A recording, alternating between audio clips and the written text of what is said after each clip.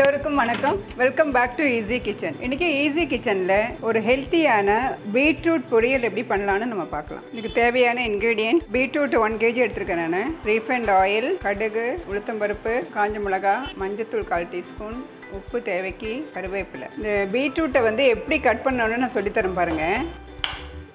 Cut பண்ணுறாங்க பாருங்கள், அதே மாதிரி நீங்கள் கட் பண்ணணும். ஈஸியாக இருக்கும் ரொம்ப. நம்ம யூஸ்வலாக வந்து பொடி பொடியாக நறுக்குவோம். இந்த மாதிரி பண்ணிங்கன்னா டேஸ்ட்டு வந்து ரொம்ப டிஃப்ரெண்ட்டாக இருக்கும். அது பாருங்கள் எப்படி நறுக்கிறாங்க பாருங்கள். இந்த மாதிரி மெலிசா, அவ்வளோதாங்க.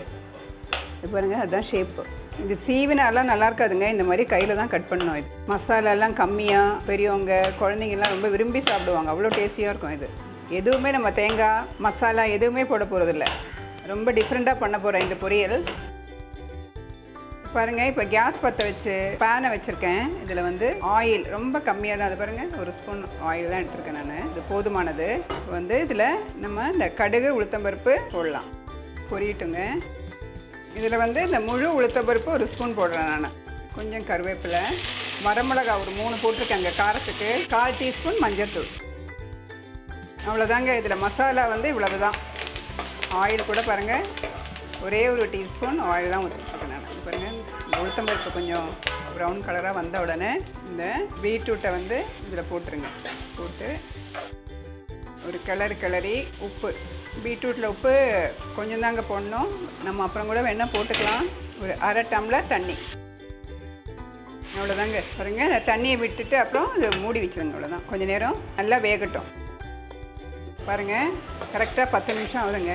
1/2 டம்ளர் தண்ணி ஊற்றி வேக வச்சேன். இந்த தண்ணியெல்லாம் வற்றிருச்சு பாருங்கள். தண்ணி கொஞ்சம் உங்களுக்கு ஜாஸ்தியானால் கூட அந்த தண்ணி ஃபுல்லாக வற்றுற வரைக்கும் போடுங்க.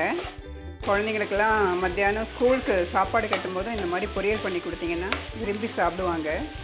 காரம் கம்மி, டேஸ்ட்டும் வந்து டிஃப்ரெண்ட்டாக இருக்கும். நம்ம தேங்காயெல்லாம் போடாமல் பீட்ரூட் வந்து ரொம்ப சாஃப்டாக இருக்கும். பாருங்கள், நல்லா ட்ரை ஆகிடுச்சு. இப்போ நம்ம கேஸை ஆஃப் பண்ணிடலாம். ஈஸியான சுவையான பீட்ரூட் பொரியல் ரெடிங்க. சாம்பார் சாதம், தயிர் சாதத்துக்கெலாம் சூப்பராக இருக்கும் இது.